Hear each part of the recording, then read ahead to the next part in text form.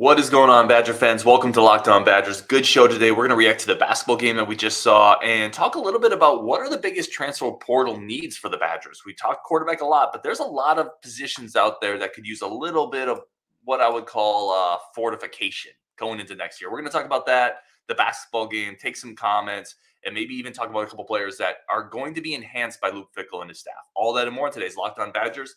Let's go. You are Locked On Badgers, your daily podcast on the Wisconsin Badgers. Part of the Locked On Podcast Network, your team every day.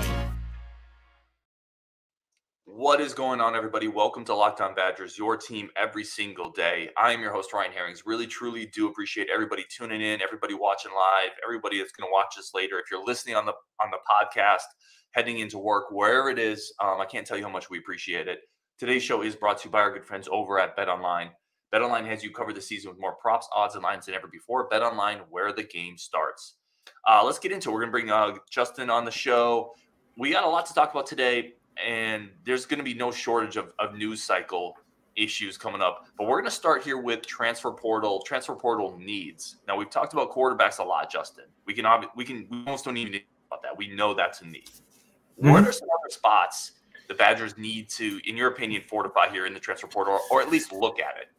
Yeah, I think we would both feel far more comfortable if they found somebody on a defensive line, another guy as, if nothing more than a stopgap, somebody who has played extensive reps at the nose guard position. You know, I would like a big body that we could throw in there because I think Payaz has some things that he can do. And I think that Curtis Neal will probably get out there and show some things, but neither one of them has played a ton of reps. And if you can get somebody, I'm sorry. I think Gio's gone, right? After this year. Yeah, after this year, yes. Yeah. So, but Neal, here's the thing though. I'll just cut you because that's number one on my list too, is nose tackle. Because Keanu Benton, let's be honest, is leaving a 4-year, 320-pound hole in the middle of that defensive line.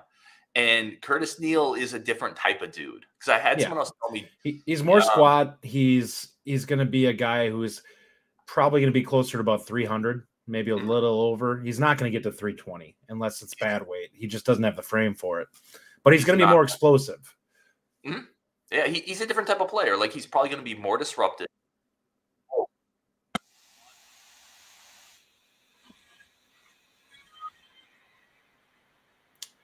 What is that?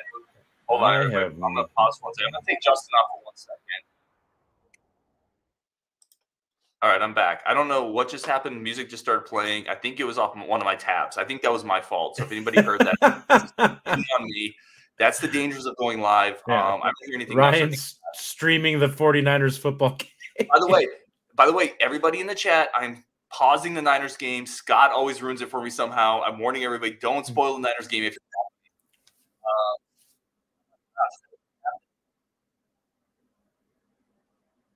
okay, it happened again. Do you hear that, Justin, that audio? Your audio is getting weird during that time. Like you're getting quieter and okay. Well, I think I don't hear it now. Digitization. Listen, I do apologize for everybody listening. I apologize for the technical difficulties. I'm sure it's my fault. But let's go back to defensive tackle. So both Jim Leonard played a 3-4. You know, Fickell's going to play some combination of odd front. I think he's going to play a 3-3-5. Is a little overblown, but he's either way. It will probably be closer to a 3-4. I could see some sub packages where you do 3-3-5 with like Wooler out there as one of your extra safeties. But yeah, it's not going to be run stuffing guy. Yeah, and that's not going to be Curtis Neal. So I think they got to find that in the portal. But let me take defensive line one step further. I also think they need to try to find a pass rushing defensive end. I don't disagree with that either. I think they could use a big body with a little bit of athleticism and juice. I don't think we've really had that. I think the guy who ideally would be a perfect fit for that would be Witt if he could get healthy and maybe pack on 20 pounds. I mean, I'm all for him playing it at outside linebacker, but I also think that he's got the frame to take it to 280 and play it in, Wisconsin's defense too. We don't have a guy that's really got that leverage and explosiveness off the edge at all. And I think that would be a big, big help for this defense. I do think that that's going to be a major area where we'll see upgrading with Fickle, is that I think they're better at finding those athletic frames and building them. So I think that that's something I really look forward to. But yeah, they definitely have to find some guys, and they're out there. You may have to go to, like, there could be a difference maker at a MAC school that just is a guy who is a late bloomer, who's developed and has some burst, that is looking for an opportunity at a higher level program now. Those guys are out there, you know? Yeah, I mean, So I think you look at the defensive end rotation, right, and it's chock full of guys that are run stuffers more. Like James Thompson, Rodas there's Johnson. tree stumps, yep. They're guys that I think they hold up fine at first and second down, but I think they've been in the program long enough now for us to now at least say they're not going to be that pass rushing dude. Yeah. And frankly, Townsend, the guy that came over from Oregon, we haven't heard much there either.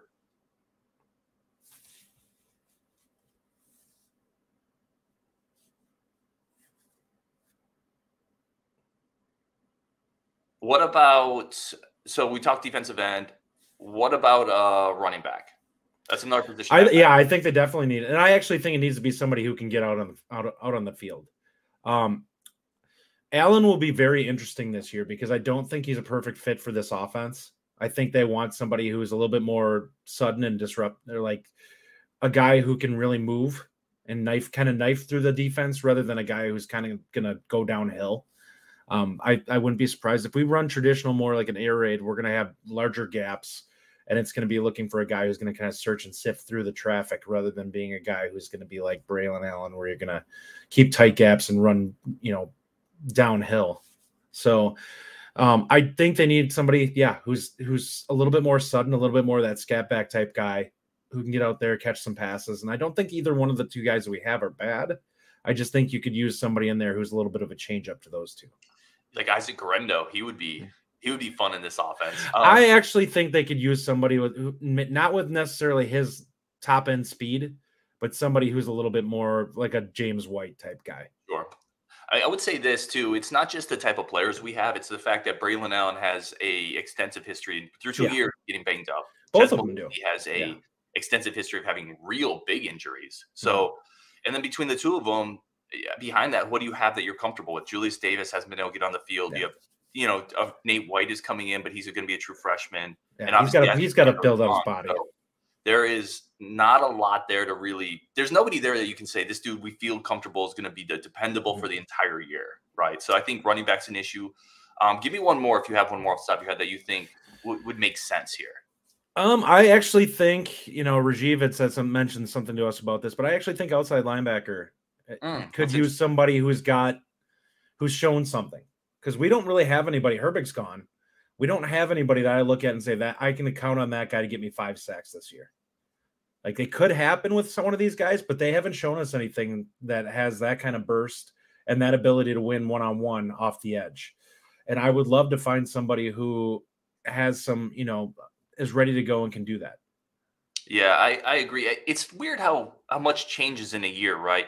A year ago, we were so excited about the young depth at outside linebacker, right? You have all these guys, and we were worried about the depth at safety. And now I feel like I love the depth at safety, and I'm terrified at outside linebacker. David Wagner pops in and says, man, James White would be perfect. Yeah, to be fair, James White would be perfect on just about any offense.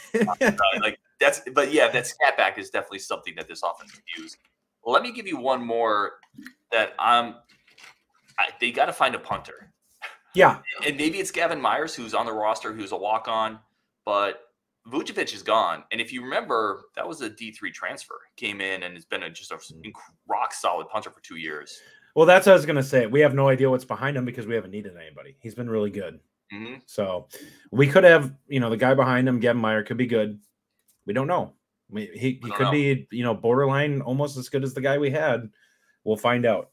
And they'll find out. If they don't target a punter, then we know they're comfortable. Yeah, then they're comfortable. Here's one more for you. I'm going to finish on this one. What about cornerback for you?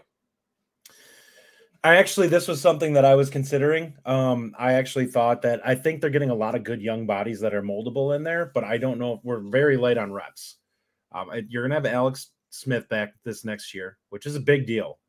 And I think that you feel good about a couple of the other guys like Hallman, who had his ups and downs, but I think with another year under his belt and another spring, will probably be a guy who's ready to contribute. What level he'll be at that point, was he going to be an average starter? Is he going to be a guy who's really good? We don't know. But I think they could also look. I think Fickle is the type of guy who could potentially bring in a difference maker type player there. Like, I think this is what happens when you. This is why you go get the top level head coach. Guys want to come play for him. There's a chance there that you can go pull guys that you normally wouldn't have access to in terms of getting for the transfer portal. We're seeing it on the offensive side already. Mm-hmm. We have quarterbacks coming on campus that never would have considered Wisconsin prior to this. So this is what you're doing it for, and that's why you have to go after those guys.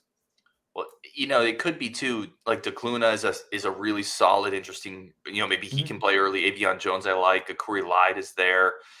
Maybe Al Ashford is a guy that we talked about potentially over. Here's what I don't want. I don't want this year's approach where you bring in 3 guys and none of the younger players develop. But that's 100%. I agree with one guy might make a lot of sense, right? Like one dude to help solidify it. Alexander Smith on the other side. Maybe that makes sense. Yeah. It's a good season too to break in guys. Because we're not going to face anybody, I don't think, that's going to have like this over-the-top offense that we're going to be like, we can't put these guys out there. Yeah. I mean, that's it, though. It's Ohio State. Yeah. Washington State, we'll see what's there. They might bring another transfer quarterback, but it's really Ohio State. Yeah. All right, coming up, we're going to talk about the basketball game. Slow start, a big finish. I don't know. What do you take out of that? We're going to get into that and why I think it's not that big of a deal, but there is one wart on this team that I think is glaringly obvious that I want to talk about. We're going to talk about that next on Locked On Badgers. But first, today's show is brought to you by our good friends over at BetOnline. BetOnline remains your number one source for all of your sports betting needs and information. Great place for live bets.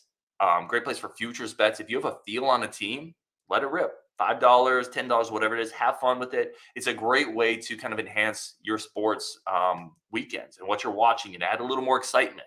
It's a lot of fun. It's something that we do on Locked On, and they have you covered from every sport, every angle, podcasts, news, live bets, in-game betting. It's the easiest format to use on the web. It's why we go there. Grab your mobile device, head to the website today, learn more about the trends and actions, BetOnline, where the game starts. I want to thank everybody again for tuning into Locked On Badgers.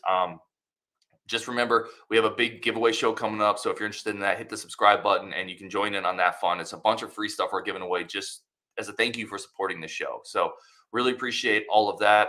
We appreciate you coming in, checking us out every day, your team every single day. Let's get back into this. If you guys can't tell, I'm fighting a cold, so my voice is a little gravelly. But listen, like Leo Chanel, I don't miss reps. I'm going to be here every down of this thing. So we're going to keep it going. I think he actually did miss some reps at the beginning of the year last year. So maybe that's a bad example. Jonathan Taylor, we'll go with that one. Let's talk about the basketball game. So Wisconsin, Lehigh, very slow start, big finish. What's your big takeaway here? I think that we had a team that did not come in locked in mentally, and it showed. We were super sloppy to start the game. We were not necessarily locked in mentally on our defensive side of the ball where we were, guys rotating and stuff like that. And they just came downhill on the drive a lot with no help. Davis took a couple risks on plays where he just absolutely got torched by a guy on one of them. And it's like, you have to be more locked in. This is the type of thing that in a Big Ten game, and it's hard to look at it this way because in a Big Ten game, they're probably locked in, right? They're not taking a Big Ten team lightly like this. They should not be doing it with this though either. Like these are the games where they have an opportunity to just put a team away early and get reps to the backups because they have to build out that bench and they need these guys to get some reps and prove something on there. And we saw some good McGee, run tonight. He showed some things. He is a little. We need to see him put the ball in the basket a few times, but I think he was out there. He was okay at point. I mean, he didn't do anything. He didn't do anything where you looked at him and you're like, what are you doing out there? But yeah, I think that a lot of it tonight is just you saw a team that was not locked in mentally. They got punched in the mouth. And to their credit, they at halftime adjusted. They got locked in and they finished it out and they took care of business. I mean, this could have been a game where we won by like 3 and we're like, what the heck is going on? And it looked that way about halfway through the second half. Yeah, I would say that I just don't really care about it. I mean, I know that's a bad take, but I just mean in the bigger picture, I feel like big picture means nothing. You should be locked in every game, ideally, but you're never locked in every game, right? Like in the big picture of the season, in 5 days, we're not going to even think about this anymore. It's hard to get up for this game. It's just one. Yeah, it's one of those games. keep in mind, Wisconsin just got ranked, right? Now they're back home after a really tough schedule. They're playing a 4-4 whatever team at home. There's no juice. There's no energy. The crowd isn't into it. And they just started like, meh, and that happens. Like, so I don't really care, to be honest. They won. They kicked it in afterburners. That's my kind of big takeaway is there's going to be games like this, and you have to find a way just to win and advance as a team. Well, and I think the takeaway that I personally have is that they got it together and they turned it on and put it away. Like they realized that they needed to get locked in, and they took care of business in the second half, and that was good to see. Mm-hmm. Yeah, I would. Here's my. I don't want to say worry. I've already talked about this, and this is something Rajiv and I have talked about before. I was a little more pessimistic on this. Rajiv was a little more optimistic. This team has no bench. Like they don't. It's not better than last year outside of the season. They essentially go. But I mean that is a pretty substantial difference. Not for a real team. Like they essentially go 6 deep. And Carter Gilmore. I don't agree. And Carter's solid defensively, but he's not a guy that you can look to get you 10 points in a game if you really need it. No, it's a scary thin team, right? And one injury, we're right back. Coming into this year, we had hoped honestly that Ilvers, Kamari McGee, a couple of these pieces. Jacoby Neath has been hurt, but that we'd be able to go 7, 8, maybe even 9 deep. Isaac Lindsey could get in there, and I think what we've seen and what we've learned is. This is really a 6-man rotation with Carter Gilmore being kind of like the 7th man as a glue guy. And I think that is what it is. I think we're seeing more run from the backups than we saw last year, but it's not as much as we'd like. Like we'd like to see some of these guys getting 10 minutes, and they're just not pushing for that. And the staff doesn't trust. I'm telling you, but even when they get out there, right? Like we've talked about Lindsey, he struggles with. He barely played tonight, but yeah. We've talked about Carter Gilmore is kind of a disaster offensively, quite frankly. I'm not trying to be super critical, but like Ilvers can't get on the court. Kamari McGee hasn't been able to put the basketball in the hoop at all. Even on his drives today, he's stopping in the paint, picking up his dribble, and looking to kick it out instead of really trying to force the issue at times, get to the free throw line, get into somebody. I think I'm at the point where I'm just going to say this team's bench outside of Connor, who's great, is not good. Yeah. What did they say? He's 4th in the Big Ten in freshman scoring. And I would say of the top 4, he probably is the guy who's getting the least run or is relied on the least for scoring. Like, don't get me wrong. Connor could be averaging 15 a game. Like you could, if you wanted him putting up 15 to 20 shots, he would easily be in that range. I mean, he's averaging tonight. He had 10 shots and he got us 13. Yeah. No, I agree. Like he's great off the bench. Again, like I wanted to see more of Kamari McGee. I think there's more there, but it just may not be this year. He needs some confidence building. I would like to see them get him at least 5 minutes every game, just so he gets out there and he gets comfortable. Because I want to see what happens when he's not worried about making a mistake every time and thinks that he's not going to see the floor. And that's most of their bench. And like I said, my overarching thought on this, and this is the first one I led with, is these games happen during a year, right? So I'm not overly concerned about a slow start to Lehigh because they turned it on. Again, those happen, and in 3-4 days, nobody's going to care. Nobody's going to look back and say, that was a close game. Is this team not for real? No, nobody cares. Like, we won. But you can still take, I think, snippets from it. And I think one of the snippets I'm starting to really come to is the bench issues. But the other thing I'd say on the good side, this team shot really well today. And that is something that this team's capable of that I don't think last year's team could do. Yeah, the 3-point shooting on this team. So here's the thing that I like about this year is that Connor is a guy who does not follow the normal trends of the team. And what I mean by that is he's pretty much the same no matter what. He's going to be out there shooting close to 50% from 3, regardless of how the game's playing out. Whereas other guys, if 2 other guys are just completely missing, a lot of the times that can be contagious. And some of the other guys are a little more streaky in that regard. Chucky's been better than what we've seen with him. So he's been more consistent. But of the 3, I'd say Klesmit, I think we have 3+ shooters that are from 3, and that's Klesmit, Chucky, and Esigian from outside. Klesmit needs to shoot more. He does. He definitely, and you kind of commented on that when we were talking during the game, that there's times when he puts it on the floor when he's wide open from 3, and it's like, just put the shot up. You got a clean open look. Shooter. Don't make this tougher than what it is. Number one, don't drag bodies into the paint. Like we want you hitting those shots because you open things up for the post. You driving downhill is not going to do that. No, he does it too often. He'll catch it with an open shot, either double clutch or drive into the paint. He's a 40% shooter from three. Like, that's an incredibly efficient shot in modern basketball. Hit that shot. That's why you're here. But, you know, obviously for other reasons as well. But like, you're a shooter, bro. Hit that. Yeah. I'll say this. Then I want to kick it back to you if you have anything left or anything else you wanted to finish with on this. And then the third segment, for everyone in the comments, we're going to take a bunch of comments, just finish up there. Really do appreciate everybody tuning in. Again, my voice is kind of going in and out. We've had technical difficulties, but we're gonna march through it. Greg Gard drew up a great set right as halftime was closing up, and we've talked ad nauseum. And listen, I would be definitely remiss if I didn't bring this up because we've been critical of end of game sets, before half sets.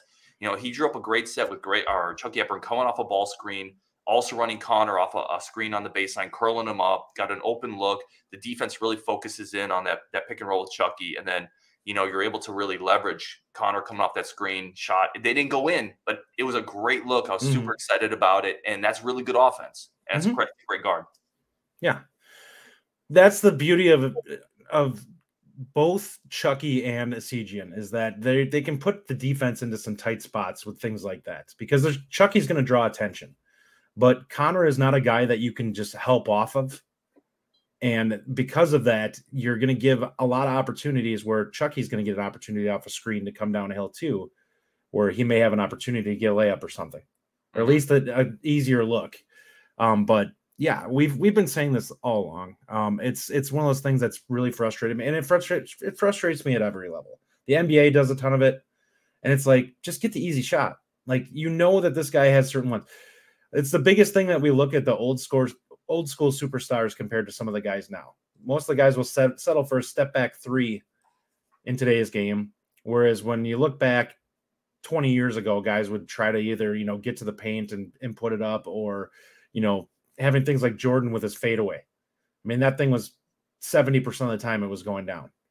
So you'd have a guy who'd get his shot that he wanted. Well, a step back three is not a shot. That's a shot that the defense wants you taking.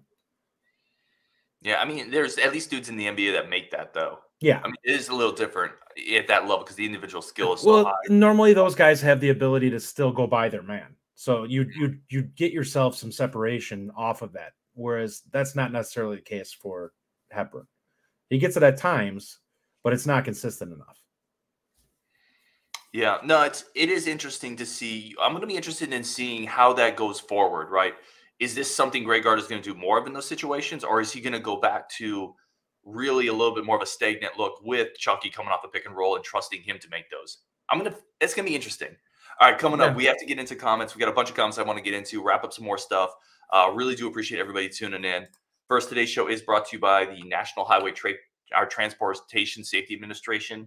And this is an important message, especially around the holidays when a lot of people are having get-togethers, parties. And this is something we've all been in these situations, right? You're hanging out with friends, putting back a few drinks, and a few becomes too many. And you think you can still drive home. The evening comes to a end, and people head out, and you think, yeah, I should call for a ride. But nah, you're okay. Like, you can make it home. Not a big deal. What are the odds you're going to get pulled over anyway? And even if you did, what's the worst that's going to happen, right? Your insurance goes up. Maybe you get a ticket. Maybe you lose your license for a bit. Maybe you lose your job. Maybe you lose your security clearance if you have one of those.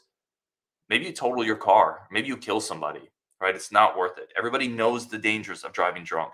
The results can be tragic, deadly. However, that doesn't stop people from still doing it.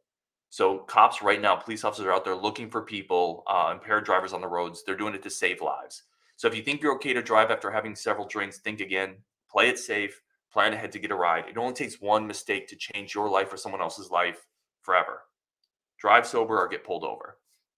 All right, I want to bring Justin back on. Again, I apologize for my voice, but I really do appreciate everybody tuning in, making this thing happen. And we're just going to go through comments now. I always want to devote enough time to that. Hopefully we can get through them all today. Let's start with Rajiv. And we already kind of talked about this. Rajiv's not on the show, but he said his positions need quarterback, defensive line, outside linebacker. I think we hit all those. Quarterback is an obvious one. Let's keep going down here. Mason Sansala. And again, I apologize if I mispronounced the name. He said, seemed like the team was just so flat early on. Glad they woke up, but took them a little too long to do so.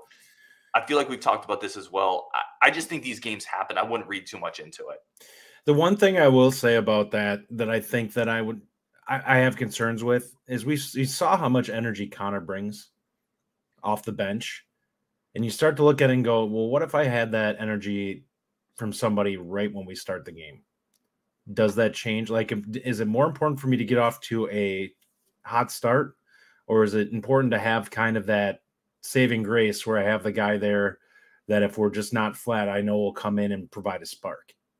I want Connor on the bench. I think him coming. I agree for now, but yeah, like unless you're going to totally buy in and say he's our best scorer, and say we're going to start playing you 30 plus and we're going to let you have 15 shots, then I don't see a point of moving him. I know I'll just say devil's advocate. I don't think he's ready for that. No, I don't think he is either.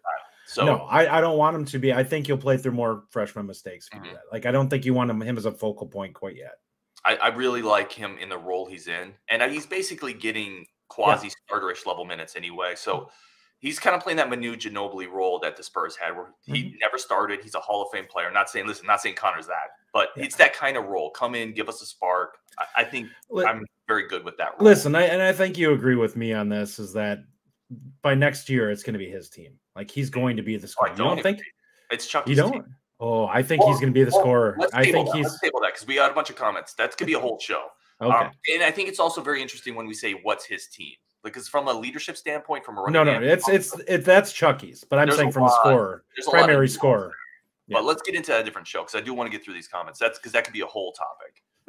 Slim Lewis says, any guess on when we'll hear about Evers' decision? So I don't, but I will say this. I have heard that his family is a very, very calculated. They're going to really evaluate their decisions and that there's not going to be any throwaway visits. So the fact that he came to Wisconsin put a lot of stock into that. But I'm not going to blow smoke. I don't have a timeline. I would guess it won't be super long, especially if we only end up taking him or Armstrong. Mm-hmm. With Armstrong visiting this weekend, and I actually think he's on campus already, if I'm not mistaken. I think that Evers is probably their number one target, and there probably will be potentially could be some pressure put on there if they are only taking one guy, where he'll come back and say, hey, this guy wants to come. So if you're interested, we need an answer. And I think that's fair for a staff to do, by the way. Mm-hmm. Like I agree. Both sides have to do what's best for them. Evers has the opportunity to say, hey, I'm not ready, or I'm not quite sure. I want to take more visits. So if that's the case, then we have to deal with it. Agreed. Adam Otto, again, some of these we'll just roll through. He says you need a quarterback, defensive line, punter. Yeah. Agreed there. Jeffrey K. I want to know when Nolan Rucci will start getting first team reps. There's a lot of young talent there still. I mean, it hasn't all developed, but listen, Nelson's not going anywhere. He's going to be a starter. Then you have Malman. You have Trey Wedig, who I think is a better tackle than a guard, right? And I still like Benz too, the younger Benz. Like, there's a lot of talent there. It's something to say regarding this. A lot will come into play with the style that they want to play offense. So this offensive line is going to play different than the way we wanted them to play last year. And it's possible that guys' skill sets change with each, style. Maybe Nolan will be better with this style. We'll find out. We have a lot of big athletic bodies there. That's part of the problem. Jeffrey K comes back. Also, Jordan Davis decided to shoot threes tonight. Yeah, I don't think we gave him enough props. He had 4 threes tonight. Yeah. A really good offensive night. Also had a couple buckets on the inside. Career night for him. His misses are still ugly. But if you shoot over 50%, it doesn't matter. He's boom bust. Mm-hmm. Like the guy, he's either head scratching or you're like, oh man, that's incredible. Yeah, I agree. Alien Space, who, by the way, here's a low-key trivia question, not even trivia question. Alien Space, I believe, was the first ever person to leave a YouTube comment on a Locked On Badgers YouTube show, on our second ever show. So a lot of respect for you guy for sticking around with us and being here from the real jump. He says Gard gave them a good tongue lashing at half. Yeah, I think that pretty clearly message received. They said that he was scowling already right at the end of the half. He was not happy with the way things were being executed. Yep, message received. Badger Ryan, great name, by the way. 15 says, Esijan is a beast. Agreed. 100% agreed there. Tom Nesis, someone who's watched a lot of shows and interacted with us a lot as well. Appreciate it, Tom. Cut the boys some slack. Overtime win over Iowa. Middle of the week non-con game. Finals week. They won by 20. Move on. You are correct about the bench. Yeah, I think they have slack. I don't think we're being overly. I mean, listen, when we talk about these things, we're talking about them simply in the context of how the game looked. I'm not bashing anyone. It's just I evaluate these guys based off of what my expectations of them are in terms of who they've shown to be on the court prior. And that's kind of how I look at them. If a guy has a bad game, I look at it and be like, hey, I've seen you play better than this. You know, I would like to see you achieve your maximum level of capability. And I think some of these guys tonight, I just think we weren't locked in. I mean, I don't begrudge them that. You know, it happens when you're playing against a team that you don't take necessarily as seriously as you would. And it is what it is. Anyone who's played sports before knows if you play a team that you think that you should blow off the court, you go out there and you maybe aren't necessarily at 100% focused when you get out there. I think it was also the combination of the opponent plus who you had just gotten through. And now you're ranked. You're probably feeling yourself just a little bit. Yeah. You're in Madison. Yeah. I actually agree with Tom's take here completely. I don't think it's a big deal. They won by 20. And like I said earlier, I don't think it matters. In 3 days, no one's going to even look at it. Well, in my opinion, I think just for the people who get hung up on efficiency numbers and stuff like that, I think them having 20-plus victory is a big deal because we didn't have a lot of those last year. Yep. Preston Broadser says, I feel like a start tonight against a quality opponent like Purdue, for example, will be in trouble. 100%.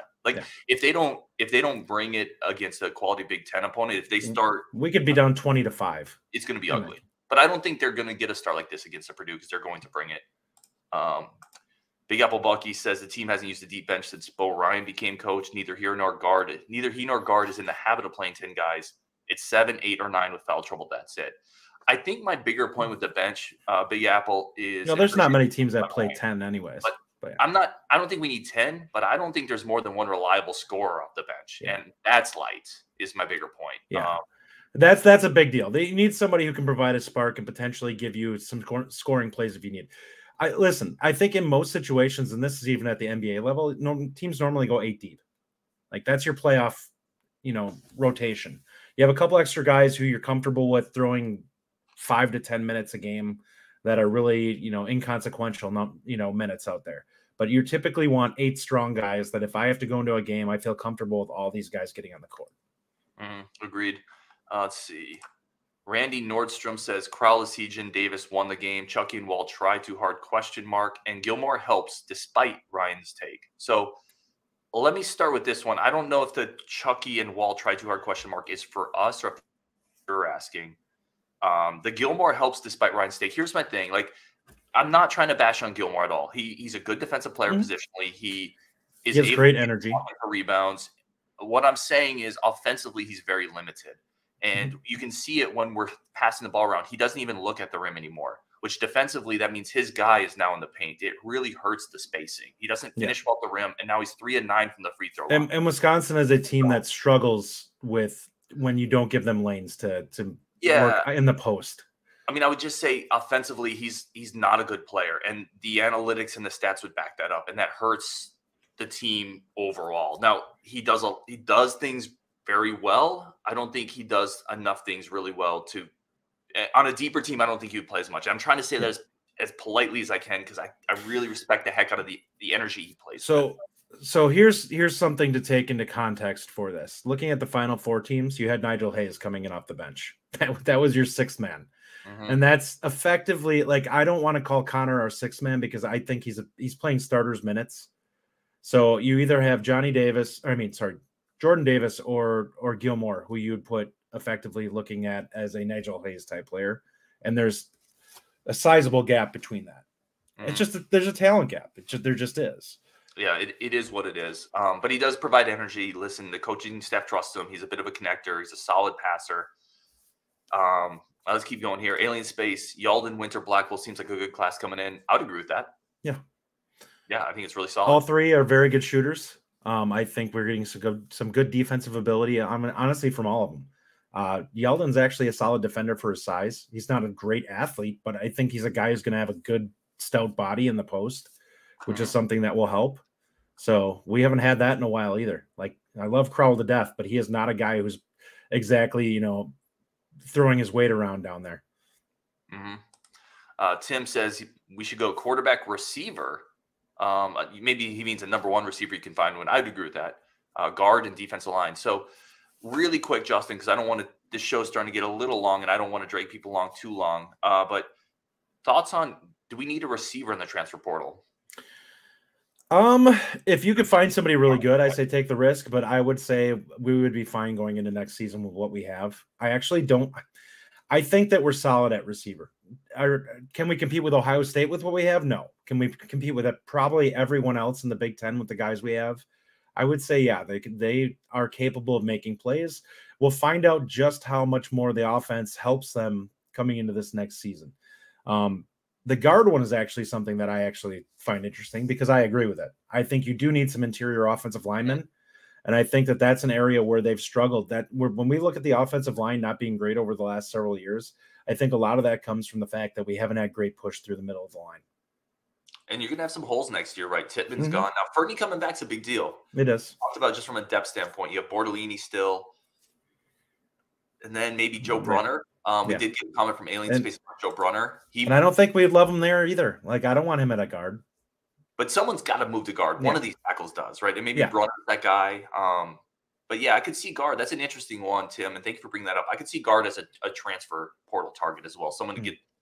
Cincinnati had an all-conference center. By the way, he missed a lot of last year, but he could be an option to come in and maybe take over Tittman. Renfro. Yeah. So that's a possibility. All right, guys. I think we're going to wrap up there. Oh, Preston, let's nail a couple of these really quickly. He actually, the backup quarterback from North Carolina, actually ended up committing to Arkansas. Yep, Jacoby. So he went home. Yep. Alien Space against his Zach Showalter was another one that was pretty good off the bench. Yeah, another good energy guy, could play solid defense. Last comment here, S. Strong, we need a change of pace back for Allen. That's something Justin hit on as well. I agree with that. I think getting a little bit of a scat back would really help this offense in Phil Longo's system. Justin, man, appreciate it. I think I got through 90% of the comments this time, which I'm pretty proud of. So thank you, everybody, for tuning in. Thank you, Justin, for tuning in. Badgers win. A bunch of transfer portal news is still coming up, I think. I think we're going to – we had 4 commits already this week. I would be not shocked if we end up with a couple more by the end of the weekend. So, and that's strong, and we appreciate you. Thank you for the kind words. On Wisconsin, we're going to talk to you again tomorrow. Good win for the Badgers. Now let's put it behind us and move on.